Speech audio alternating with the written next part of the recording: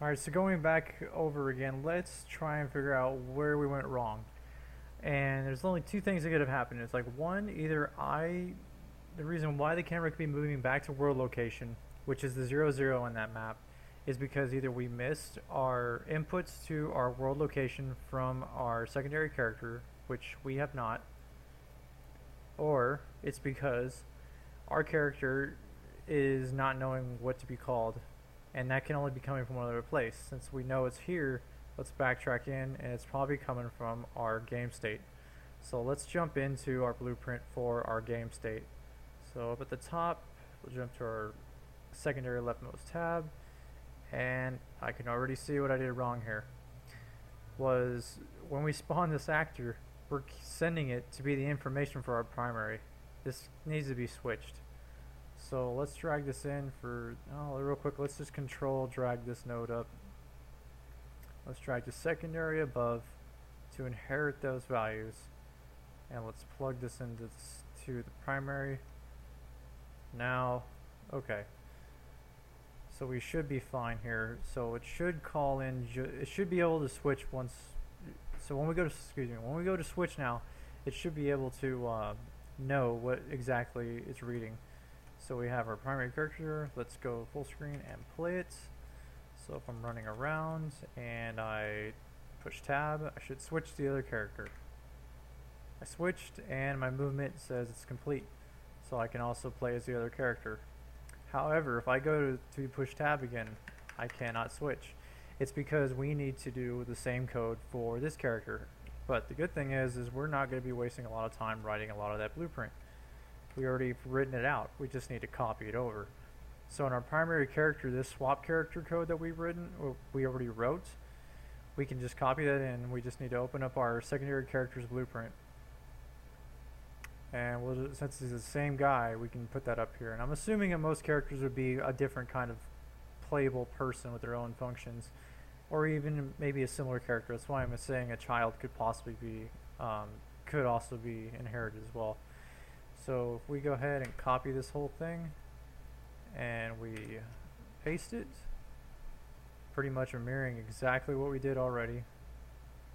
And we need to turn off this bool for character swapping. If you're in your secondary character, make sure this is off, or else it's going to keep going back to your secondary and you'll be stuck on him.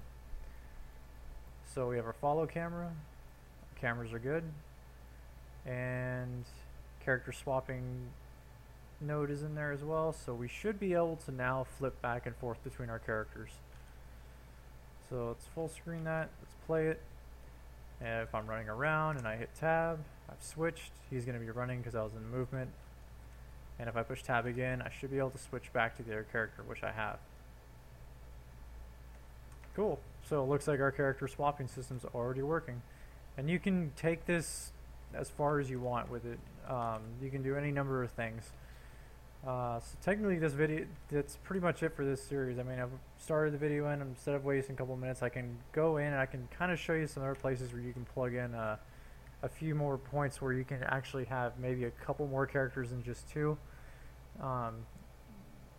But locations and where I found them to be at inside the blueprints would be, let's disable, I'm going to turn off this print string. And compile and save everything. Now, places where you could switch between multiple characters, where you can set up a cycling system between a array. An array can hold a lot of your characters as well. So setting up your characters initially like this in the game state.